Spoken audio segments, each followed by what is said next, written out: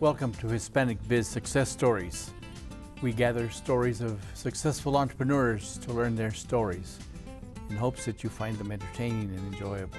Today we're very fortunate to have with us a gentleman who has an intriguing business, Mr. Roberto Barrio of Crazy Cat Cyclery. Mr. Barrio, thank you so much for taking time to let us gather your story. Thank you for having me, Mr. Galicia. Thank you.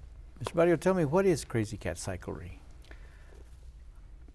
I like to think of Crazy Cat Cyclery as a community bike shop that is vested in the well-being and wellness of the citizens of El Paso. How long have you been in business? We just had our 20th anniversary in November of 2015. Wow. And how many stores do you have? I have 3 locations, and they're spread out around the city, and we're very happy with where we're at. So you've been part of the growth of cycling in the El Paso region.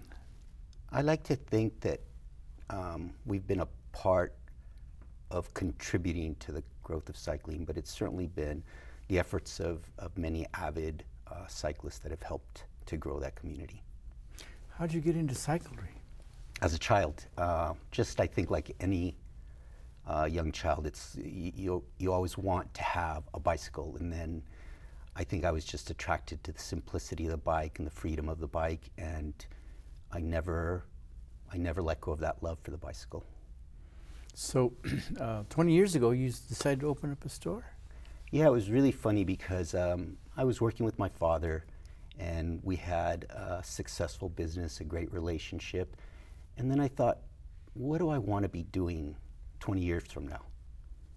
And the thing that I loved the most was riding my bike. So I thought I would get involved in something related to cycling. Interesting. Well, as we get into that, let me ask you, you were born in the region? You were born here in the El Paso area? Yeah, I was born in El Paso in 1960, and I was here until I was 3 years old. And then my father moved to the Ventura, Oxnard area of California to work in the fields there as a bracero. So your father worked the fields in California, and your mother a housewife? Or Housewife her whole life, yeah, very supportive. You know, I always look at her as the person that instilled the values in our family. She was the anchor. The anchor, so to speak. Your father was a worker. Yeah. Brothers and sisters? I have 1 brother, 4 sisters, and we're very fortunate that we're all in the area. So pretty tightly knit family. I visit my parents once a week and try to spend time with them now as they're older. And what does your father do now that he's... He's retired, but he keeps himself busy. He's always been attracted to the farm life, so he has little farm animals and wakes up every morning, feeds the chickens and stuff like that. It's what he grew up around, and it's what he loves. Did you work the fields yourself as a young man? Yeah, it's kind of interesting. As a very young child, my father would take me with him to the fields, but I think it was mostly out of childcare. You know, like there were no daycare centers, and so he'd wake me up in the morning, and we'd get on the tractor, and I'd go out there, and probably some of the dearest memories I have is spending time with my father while he was working. Did you live on the fields? Yeah, in California, they provided housing for them, and so we lived very near the fields, and it was almost like playing, like you're out in the fields and you'd pick strawberries, and it wasn't like forced labor. You were happy to be there. I was happy to be with my father. Oh, that's neat. Yeah. So your father was a bracero? Yes. He came over with the bracero program? Yes. Yeah. For years he worked here in El Paso in construction, but it was always a love of farming that he was attracted to, and so eventually California was the place to go. And his birthplace is where? He was born in a little town in Chihuahua called Satebo, just south between Chihuahua and Parral. Okay. And your mother? My mother is from Delicias, okay. And so they're both from the Chihuahua State region. Did they meet there or over here? They met in Chihuahua City, and then moved to Juarez, and then eventually El Paso in California. Are you the oldest, middle? Yes, I am. Okay. Yes, I am. Okay. And so your father picked in the fields, and you were with him, and then after that? We were there until I was practically a teenager, and then at some point he started to think about his father, my grandfather, and caring for him, who was still in Chihuahua. So he felt like it was better to be closer to the border region, and decided to move back to El Paso. For a while, we lived in La Union so that he could work the fields there, and we picked onions and chilies and stuff like that in that area. So you started school then in the Oxnard area? Yeah. Mesa Union Elementary School is where I went to school in California. And then when I came here, I went to school at Irvin High School. Were you English speaking when you started school? No. No, I was not. And yeah, I kind of remember like going to school for the first time, and the first thing they taught you was to ask permission to go to the bathroom. It's like, so yeah, but I learned English in school. Was it hard? I didn't find it difficult. No, Okay. I think it was a very conducive environment for learning. So, Was it mixed farm working kids and non-farm working kids and city residents? mostly farming. Okay. Yeah, it was a farming region and stuff, and so you saw a lot of that. Okay. But you know, back then you don't think of like the differences in people's occupation or status. I don't think that I ever looked at it like that. So you come back to El Paso, Yes, and you went to school here then? yes, I Which did. school did you go to? I went to high school at Irvin High School, Okay. and then my father started working construction. Just couldn't make a living in the fields. Yeah. So he did heavy construction. Yeah, and very hard work, and you know, he'd work 2 jobs. Sometimes he picked up part-time work as a dishwasher, and then started doing lawn work on the weekends. Always been a very hardworking man, and you know, it's a tough situation when you come from Mexico looking for work, and he has a 6th grade education, and he's a smart man, but not an educated man. And the good thing is that he provided for his family through his hard work. And you helped him with his business as you were going to school? So my parents always focused on education. And like I told you, I think my mother was the anchor that instilled the values in us. And it was always about an education and to better yourself. And so they made sacrifices so that we could go to school. And then when I came back and he was older, then it was like, okay, maybe I can help you. And so I worked with him for several years. So you learned construction? Yeah, I worked construction, and it was always very satisfying to know that you could build something and your hard work would have some fruition. And so you finished high school at Irvin? Yes. And then? I went to school at A&M, and then my brother followed me there, and my brother graduated from A&M. I did not, but I came to work for my father, and I think that we probably made the right choice. So why A&M? That's a good question. I think a lot of times there's a lack of guidance, and you're not really sure where to go or what to do. And maybe it's reputation, maybe it's what you hear, but you know, you have no one to counsel you. I probably would have been better off staying here at UTEP. It wouldn't have been such a culture shock for me. Okay, there was culture shock when you went to A&M. For sure. Yeah. For sure. Yeah. It's a great university, and like I said, and there's always programs for, you know, Hispanics and stuff, but at some point you still feel a little bit like the outsider. And El Paso has this unique situation where Hispanics are the majority, and it's a more comfortable environment for me. But your brother did finish? Yes. What area did he finish? He got a computer science degree, and he's in law enforcement now. Okay. And your sisters, did they go to school? My sisters did go to school. I have a sister who had an accounting degree, and then I have 2 sisters that are housewives and one that's a teacher. So your parents really did push education? Yeah. What was your mother like? My mother was always about like teaching us how to be good people, how to respect your elders, how to work hard, how to be honest. So everything that I remember about our values was instilled into us by my mother. And your father, just a hard worker? My father's a hard worker, but it's interesting. It's like he would take the boys aside and teach them how to be good men, and how to respect women, and how to work hard. And so very traditional, old school Mexicanos. You got to remember, both of them were elementary school educated, you know. But you have both your parents? Yes, I'm very fortunate. They come from good stock, so my father's 82 and my mother's 81, and they're both active and strong, and yeah, I cherish that very much. So El Paso's been good to you. Yes, I think it's been great. I think it can serve as an example for other places as to immigrant communities, I think, you know. So where did you then pick up a social conscience or environmental conscience like you? I'd have to say that honestly it was our school systems and kind of making us aware that we have a responsibility to more than just making a living and kind of being socially responsible.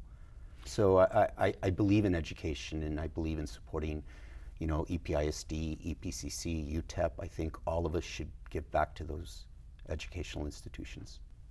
So what year did you start your business? My bike shop I started in 1995, November of 95. Did you have a business before that? No, no business background. Quite honestly, probably not the best way to get into business. I got into it because of my passion for cycling, but then I went back to school at UTEP and started taking business classes to understand how to run a business, the finance aspect of it, the accounting aspect of it. So I wouldn't necessarily encourage people to start a business the way I did, which was very by the seat of your pants. So you started the business before you went back to school to learn Yes. about business? Yeah, I think once I was in it and survival was, you know, questionable, it was necessary for me to go back and say, hey, I need to learn about this. Did it help you? Absolutely. Absolutely. It makes you aware of things that you have to pay attention to. So when you started, did you have to borrow money or? So I'd been working with my father for a while, and I knew at some point that he would retire, and I'd saved up money, and quite honestly, not very much money. But I started the business with $25,000, and I went into it thinking, okay, if I lose this $25,000 and it goes south, what's the worst that's going to happen here? Well, I go back to working construction. And so it was a gamble, and not a very calculated gamble, but like I said, I think it was driven by my passion for cycling. So you started the business with savings, but you've been working with your father how many years? About 10 years. Wow. Yeah. So yeah. Okay. But then you decided... I just didn't think that I wanted, so I was about 34, 35 at the time, and I thought, you know, I don't want to be here when I'm 55. And so I kind of looked to the future and said, okay, what do you want to do? I want to do something that drives me every day. And it's really important to love what you do, because there's some days you don't want to go to work. And unless you love what you're doing, you've got to figure out what drives you. And certainly, I don't think that financial reward is the best incentive. You know, for some people it may be. It's not what drives me. How did you come to that? To what drives you? You know, I think it's a lot of introspection and looking at your life and going, you know, what do I really love and what gives me happiness? And that's the thing about the bicycle, that it's you get on the bicycle and you forget your worries, and there's a certain freedom to it. Besides the physical benefits and the positive environmental impact, I think there's something about the bicycle that's good for your soul. So you, but you know, I had a bicycle. I loved bicycles when I was a kid, but it wasn't popular to keep a bicycle. I mean, I parked it and I didn't ride it again, even though I missed it. But you kept the bicycle. You enjoyed it. Yeah, and it's really interesting to me because a lot of times people who rode bicycles as children maybe gave it up, and then if you get them back on it, it's interesting that it takes them back to being a child, and it brings back positive feelings. So I still believe that the bicycle is the answer to a lot of the world's problems. And you know, I've recently looked at studies where cycling is shrinking because more people are spending time in technology indoors. Quite honestly, our obesity rates get to the point where it's not even fun to ride a bike because you have to have a certain level of fitness. But once you get back on it, I think there's a way that you can find that passion for it. Yeah, I know.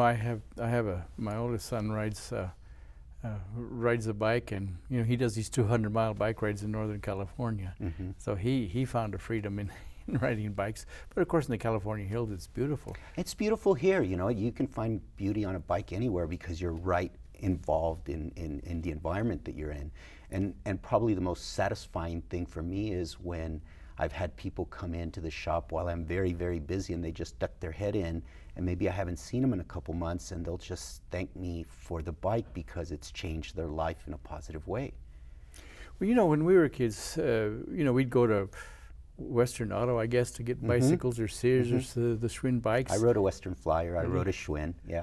But you got serious. When you got into bikes, it was already getting to be where there were bike manufacturers besides those regular brands, right? Yeah, I love cycling. I'm not so in love with the cycling industry or the business end of it, because it is about business, and it is about growth and margin and competition. And what I try to stay focused on is the bike end of the bike business. But certainly, it's a changing business environment with the internet and online sales and all sorts of challenges that every business faces. So you start your business with your savings. What'd you do, get a storefront right away? Yeah, like I said, I don't think I knew what I was doing. I got a small little space, paid $700 a month, and I go back and I see some of that, and I think, God, how did we ever make it? But somehow we did. I'm not sure exactly. Where was that first shop? It was right next to the Rib Hut in a 700 square foot space that had an ice cream shop next to it. On Mesa and on Cincinnati. North Mesa, yeah, in the Cincinnati University area. I felt like it was necessary to have a bike shop near UTEP because we could serve the student community there. So how many bikes did you buy for stock at the beginning? That's kind of a funny story because I tried to buy bicycles from vendors, but because I had no history, no one would open an account for me. And I had a friend who owned a bike shop in the Santa Fe area, and in the winter he would sell skis.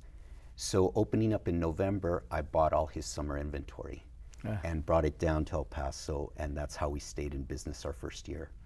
Wow. So I really actually didn't, like I said, not necessarily the way I would recommend opening a business. I think that it's better to sit there and write a business plan and be properly prepared.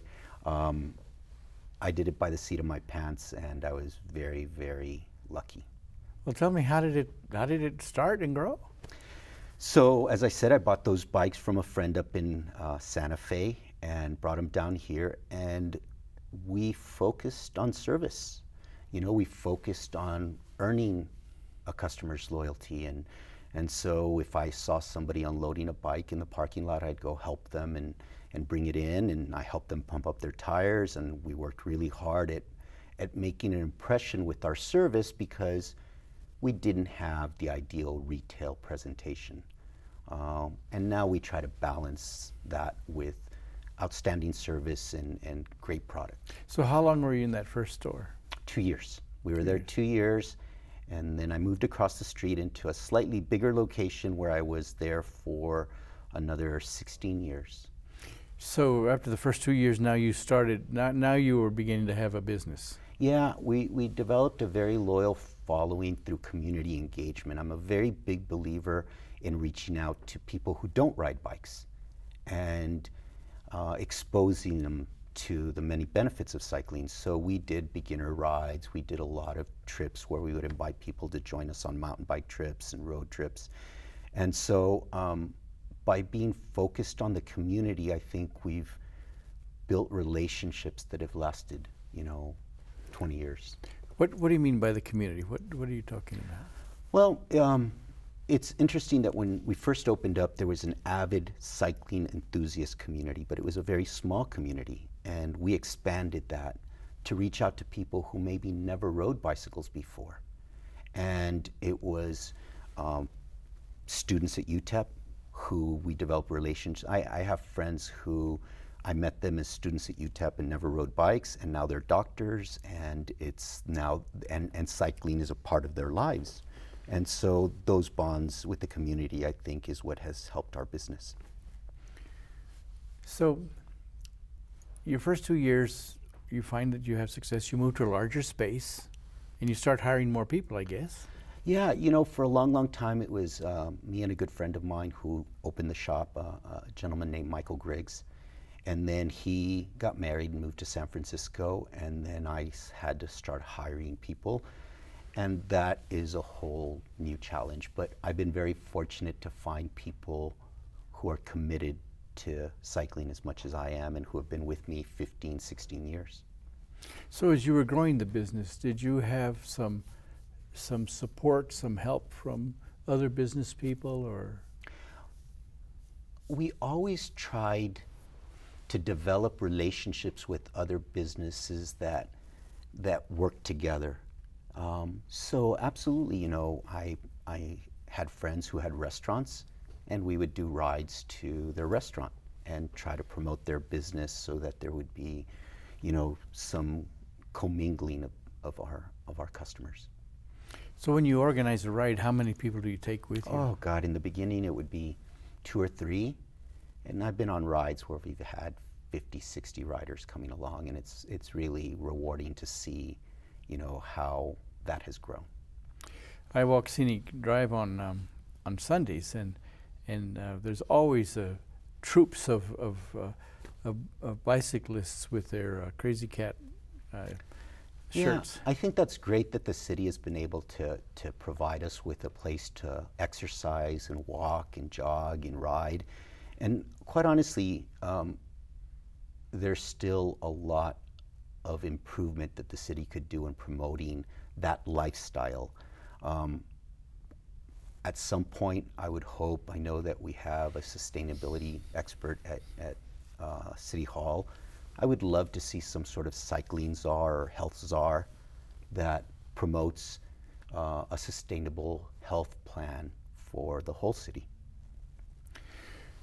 So, when you started your Cyclery, were you already socially conscious? Yeah, I like to think that I've always felt a responsibility to have. I love the idea of a simple life. I'm attracted to the simplicity of the bicycle. I don't believe in consumption. I don't believe in extravagance. And it's one thing that I always talk to my employees about. I've never promised them wealth or riches, but a satisfying job opportunity where they can feel like they make a difference. Well, that's part of your culture then, of your business, to really make a difference. Yeah, I believe so, because like I said, I think it is the answer to a lot of our problems. All you have to do is drive on Mesa and see, or you know, on the east side and see the congestion. And if we could just cut back on cars a little and increase bike lanes, I think that we would be able to solve a lot of our problems. So you have 3 stores. Yes, sir. Now you opened up, you were in that one place on Mesa for 16 years, you said. That was my original location on Mesa in Cincinnati, and we've moved 2 blocks over to Stanton in Baltimore. And it's kind of our dream location in that it's a great location for people to come and stay. I have a fitness facility upstairs where people can exercise and train for events, whether it's half Ironmans or running events or cycling events. And so the goal is to have a wellness center where the community can come and congregate and talk about the different events that we can participate in or the different goals and make a difference in people's health. And you have 2 other stores. Yeah, I have a store out on Red Road, and that's a great place to go out mountain biking because it's close to the trails off of Red Road. And then a centralized location here near the airport. And that really promotes a lot of urban cycling, commuting, because I think people lose sight of the fact that there are a lot of people out there that don't own cars and they use a bicycle to get to work, and I think we need to promote that even more. So what are you doing now to promote cycling? We have initiatives in place to engage the community even more by exposing them to the different types of cycling, because there's more than just one bicycle. There's just so many different types of bicycles that can connect to the diverse community that we have. So how did your family, your brother and sisters, and your parents to the fact that you opened up a cyclery? That's an interesting question, because my father, being a very down-to-earth, practical man, knew that we were having some success in construction, and for me to open a bike shop, I really wondered whether he thought it was a childish sort of move, and what are you doing thinking about selling bicycles? And so I'm sure he had some doubts, but he had enough respect for me to let me do what I thought was best. And I think that he likes the idea of what we've established, you know. It's a jump to go from farm worker to construction to cyclery. That's a jump. Yeah, and I think sometimes it's out of necessity. You know, the fact of the matter that a lot of our success has been because your back is up against the wall and you've got to figure out a way to survive. So when my father was raising, you know, 6 children, trying to make a living on the farms, it got to a point where, hey, this isn't going to work, and I've got to find something else. And so I think it's a lot of times it is out of necessity, and you've got to go out there and figure it out somehow. So you weren't afraid of trying to figure it out when you started? No, I think what you've got to do is have faith in the fact that you're willing to work hard, and that was like a value that my father had instilled in me. If you're willing to work hard and be frugal and not extravagant and live within your means, very basic values that I still believe in, and sometimes I feel like we lose sight of those. So is it fair to say that maybe you're not too far from the farm still? Yeah, I'd like to think that, because, you know, I feel drawn to it. And as I get closer and closer to, you know, 65 and start considering retirement, I don't want to ever stop working, but I like the idea of maybe going back and doing things that are farm related just for my own satisfaction. So this business idea is something you've really enjoyed? Yeah, it's given me a great deal of satisfaction, and although it consumes me, I'm very proud of it, and it was the right thing for me. Yeah, I've been very satisfied with it. You're happy where you're at? I'm very happy with where I'm at. Financially, you know, people can't sit there and measure our success by how much money I take home, but we certainly sit there and look at the impact that we have and how we've grown this cycling community, and we're very proud of that. Well, fantastic. We're continuing a discussion with Mr. Roberto Barrio, who owns Crazy Cat Cyclery. So why did you name your business Crazy Cat Cyclery? That's an interesting question. As I remember it, we had decided to open up a location, and I wanted to name it so that it had a connection to El Paso. And I wanted to name it like for a landmark or something that people could relate to.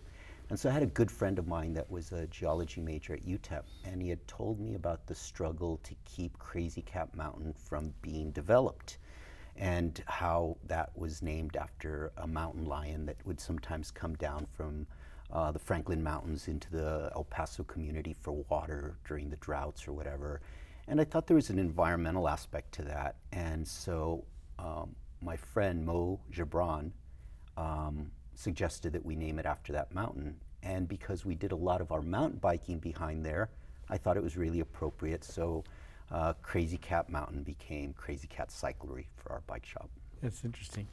Yeah, I didn't know it as Crazy Cat until later, but that's kind of a mountain between Mount Franklin and toward UTEP, but it's right next there. And there's a canyon between the two mountains. Now it's developed and there's houses up there. Right. But before it was just a canyon. Right. And there's still mountain bike trails there, and some of them are part of Franklin Mountain State Park. Okay. But that definitely was our focus. And then trying to establish a connection to the UTEP community, and us being in the neighborhood, we felt that that was could be sort of like the lightning rod for our shop. Sure. Crazy Cat, I guess the trails run from Robinson up towards Stanton in the... Yeah, they run all the way up towards Stanton on the other end, and they're really difficult trails, and probably not where I would encourage beginners to start. We do some riding in Arroyo Park, Billy Rogers Park, yeah. And there's we're very fortunate in that we have fantastic trails that maybe not a lot of people know about. So Franklin Mountain State Park is a great place to ride mountain bikes. We have some great riding out in the Northeast.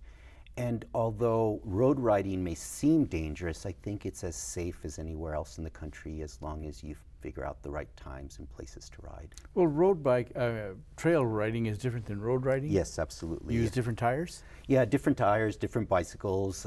You don't have to deal with cars. You don't have to deal with the rules of the road, and that's one of the things that's really, really important. And one of the responsibilities that we have as being road cyclists is to follow the rules of the road just like any other vehicle. You're you know, here you are, you come from a farm worker background. Mm-hmm. Your father was a farm worker. You work the fields. You finish high school in El Paso, and you work with your dad in construction, and you decide you want to get into cycling because you always liked cycling, but you want to start a business.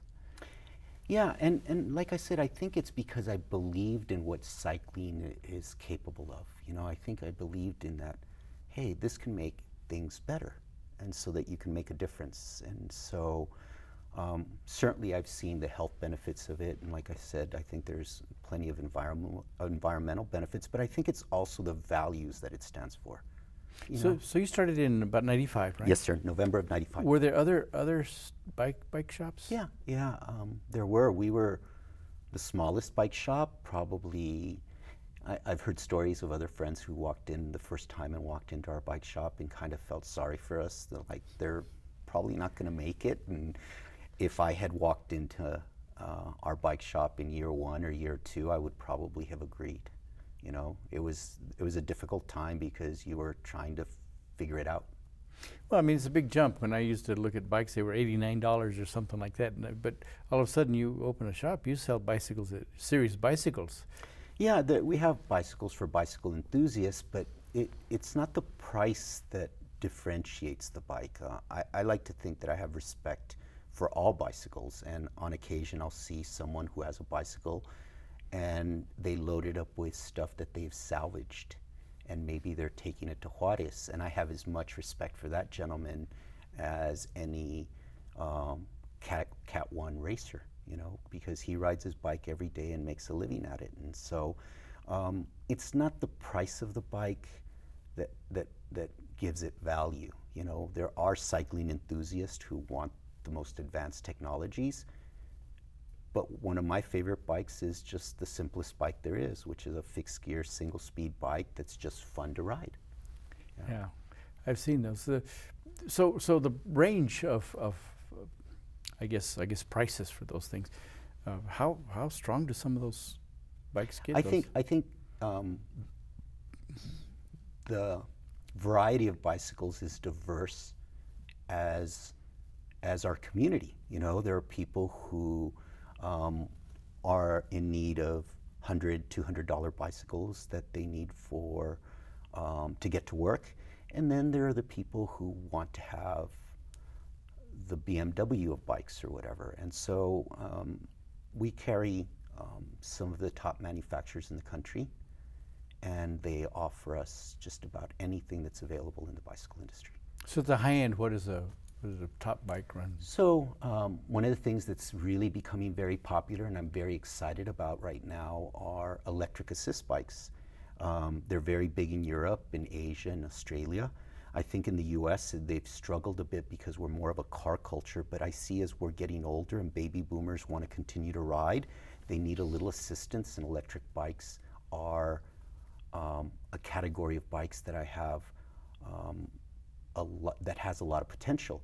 And so they start at about $2,500, although you can get them on the internet for like $1,500.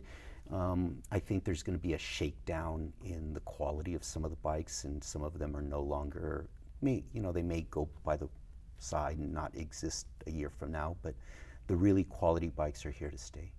So the electric assist is that as you pedal, you build up? So it makes you pedal and it amplifies your effort. So if you put 10 watts of power, it gives you 20.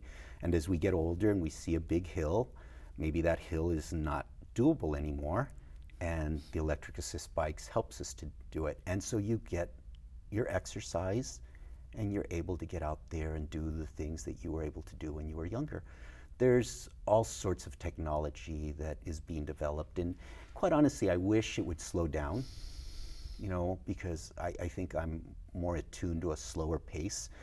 But capitalism is about competition, competition is about innovation, and so sometimes the pace is a lot faster than what I'm comfortable with, but I don't lose sight of what the bike is, which is basically a very simple machine, that needs a human to power it.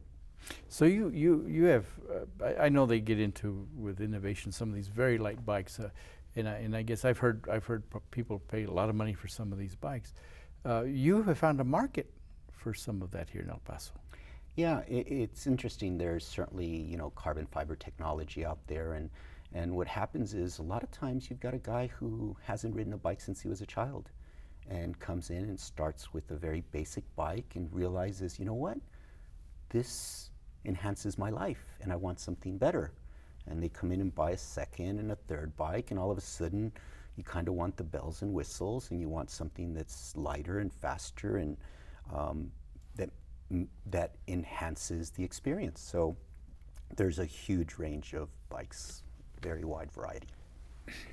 And so you have 3 stores. Mm-hmm. For example, in your stores, what kind of number of bikes, what kind of stock do you carry? Inventory management is something that I've had to learn, and that has been one of the challenges of running our business, because in the beginning, maybe I had no comprehension of what inventory management meant.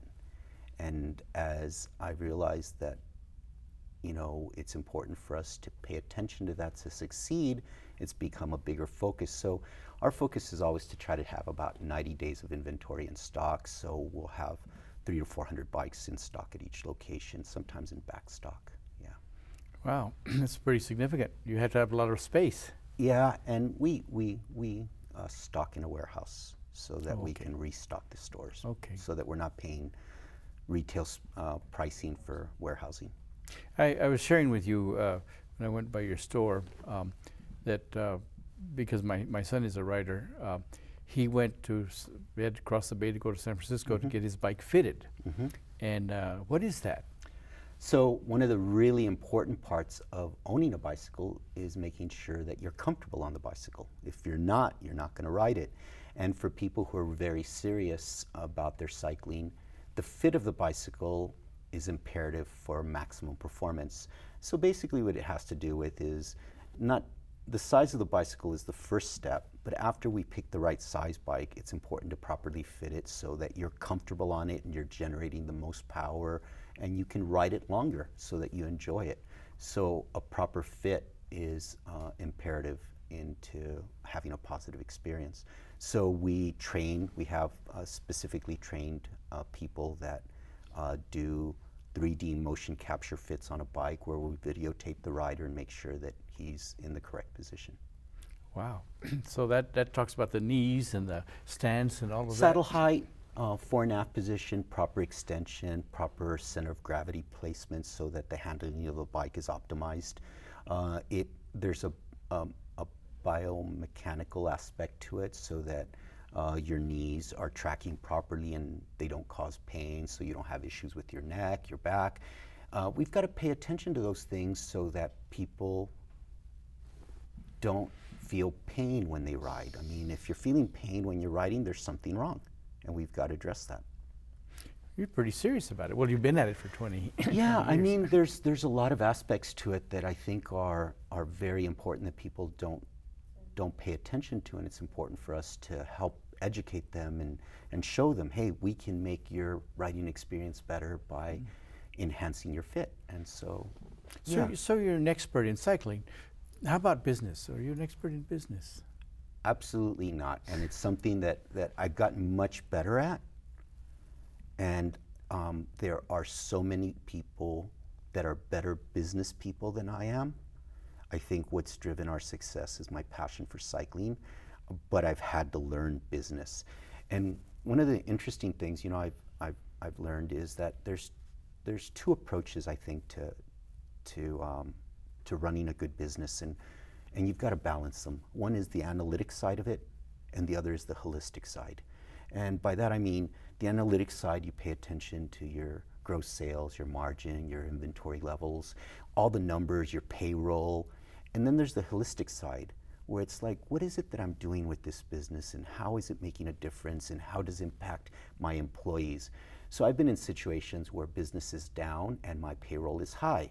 And if all I'm going to pay attention to is the analytic side, then I'm going to be sending people home, but then how are they going to make a living?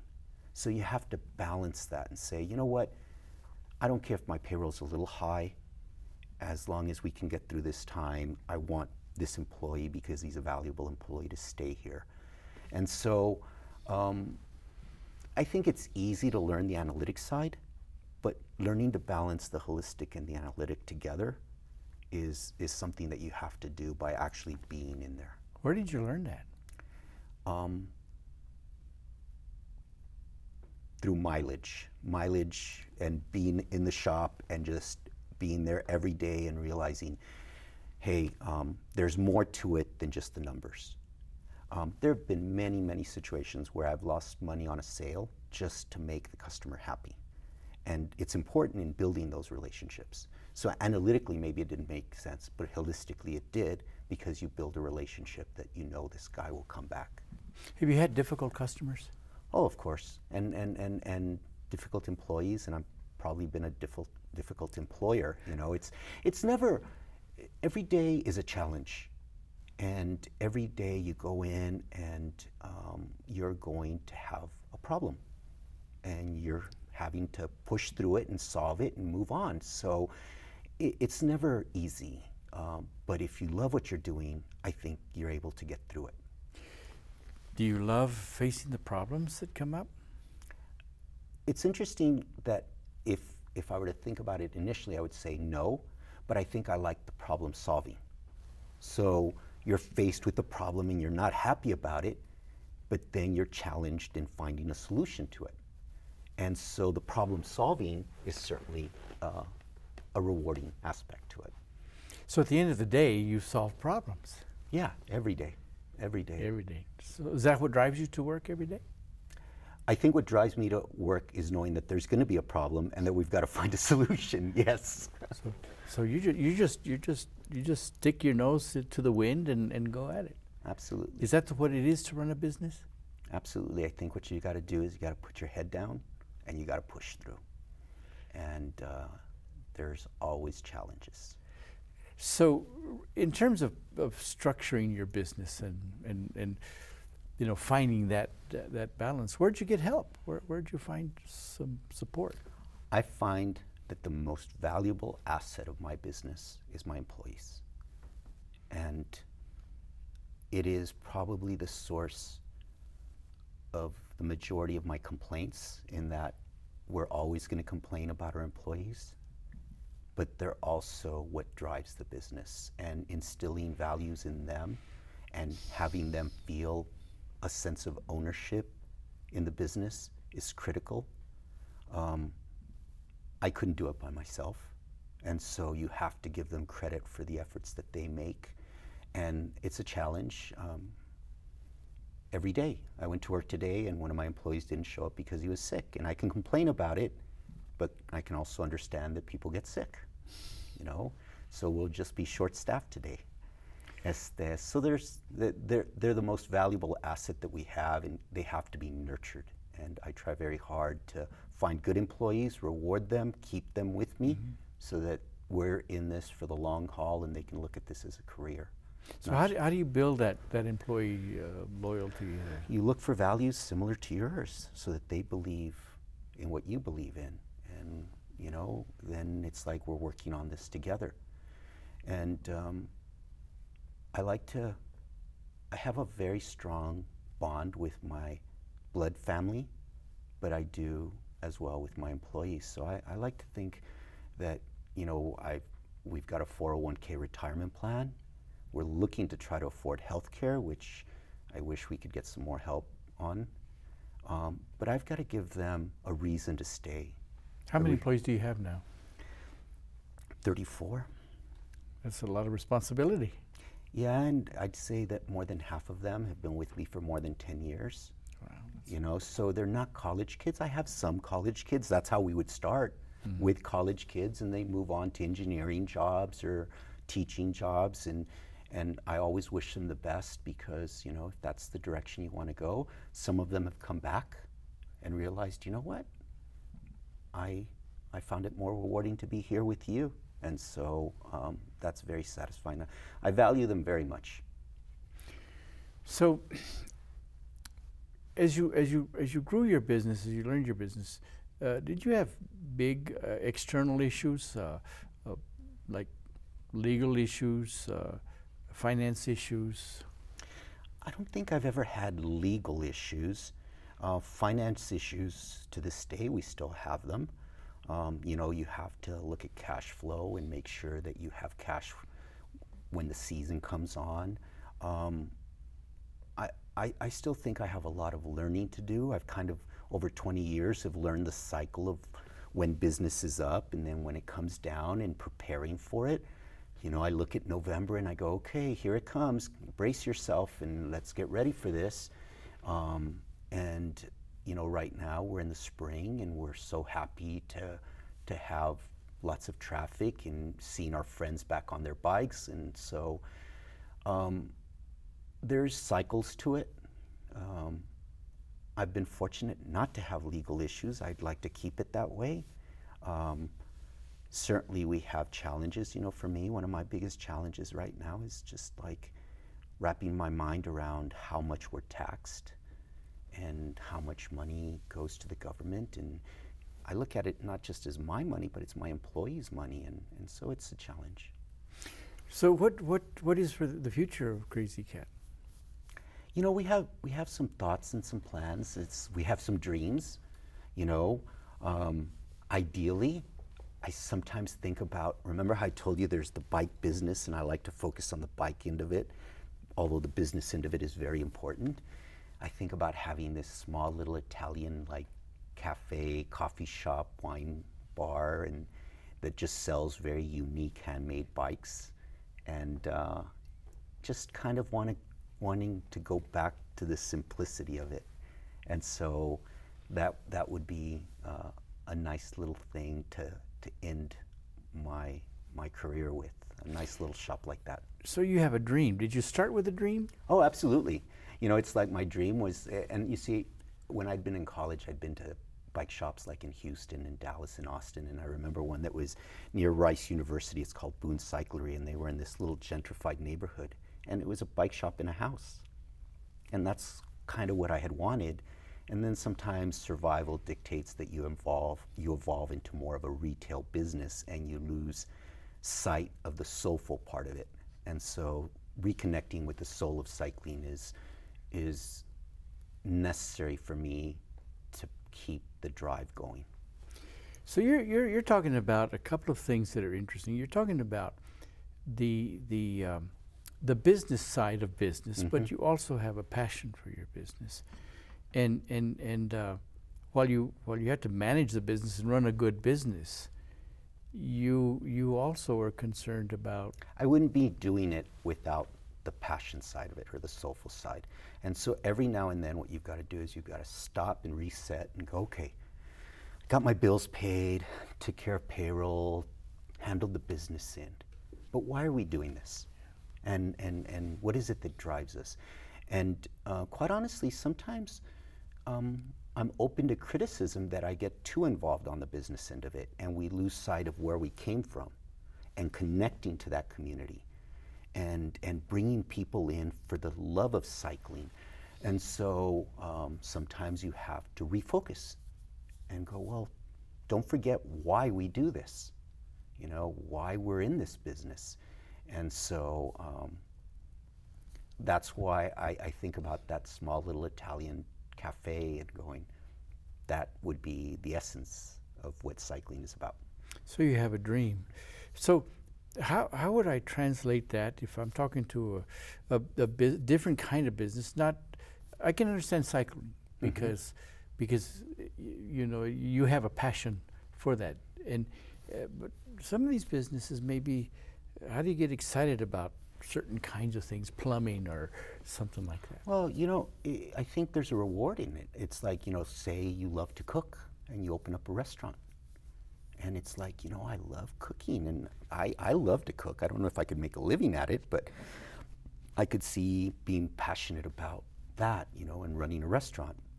I've worked construction, and construction is extremely satisfying to me, where you start a project that's nothing and you work very hard at building something, and then you're going through final inspections and you're going through the building and you're checking off on everything that's been done, and you walk away from something that you've built.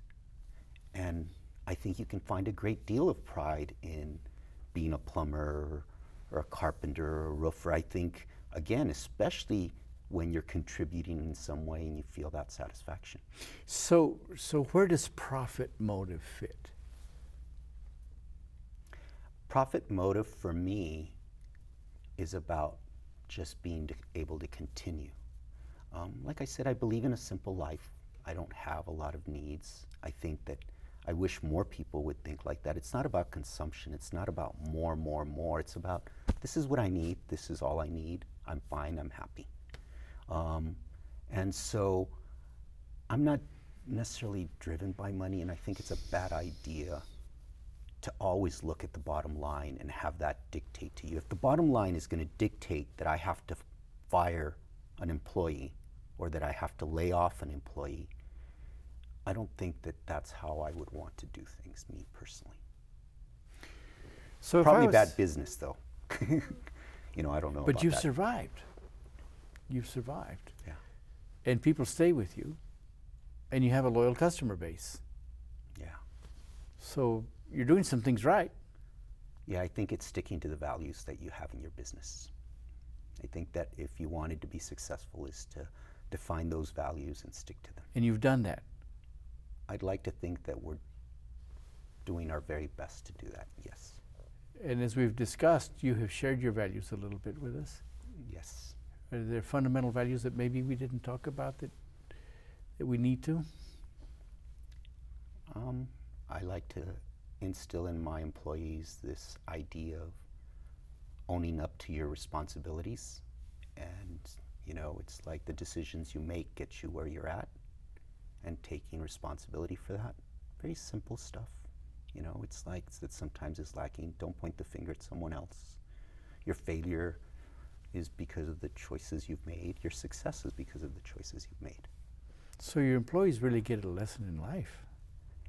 You know, I have some employees who their children now are coming to work for me, and I have connections to employees that have gone off to Austin and work, and I have parents that have come to me, like when their employees first came to me and kind of made a difference in their lives. I've had you know, like young men that maybe were tagging walls and had to come to work for me or go to jail or something, I don't know. So this whole idea of building a business, of course it's been satisfying for you, but it's been more than that. You've found a fulfillment in building a business. Absolutely. You know, I can't see myself having worked this hard without having some sort of fulfillment, because it has been all-consuming at times. You know, it's everything that my life revolves around. Even like my vacations revolve around cycling trips to Utah or Austin or California. So it has been all-consuming, and that's where I get the satisfaction. So you're consumed with cycling. Consumed with running, yes. Consumed with cycling, consumed with spreading the word about cycling and getting it out there. And like I said, I really believe it can make a huge difference. I think our lives would be better with more people on bikes. So your business is really a mission. It does have that purpose, yes. And in that sense, you're a missionary. I don't know about that, but I believe in these core values, and I try to spread that, yeah. So core values are very important to you. Absolutely, absolutely. I think that's the center, what centers us all. All of us have them at some point. So your core values help you balance the business side. So your business decisions are based on your core values? I would agree with you on that, yes. Okay. How I run my business really is dictated by the values that I have. And the values that I believe in. And yes. Those come from your roots? From my roots, from my parents, from the simple people that they were. And I have much more respect for them than anyone who flaunts their wealth and thinks that that makes them better. I'm speaking to you, Donald Trump.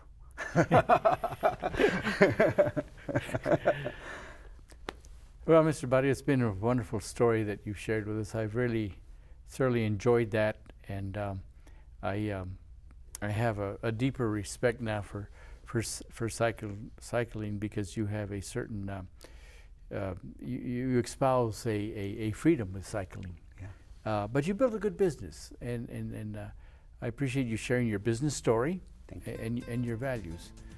It's been a great story, and I really thank you for sharing your story, and I thank you viewers for watching this show, and trust you enjoyed hearing Mr. Barrio talk about Crazy Cat Cyclery. You have a good day, and Mr. Barrio, thank you so much. Thank you so much. You're very kind. Thank you.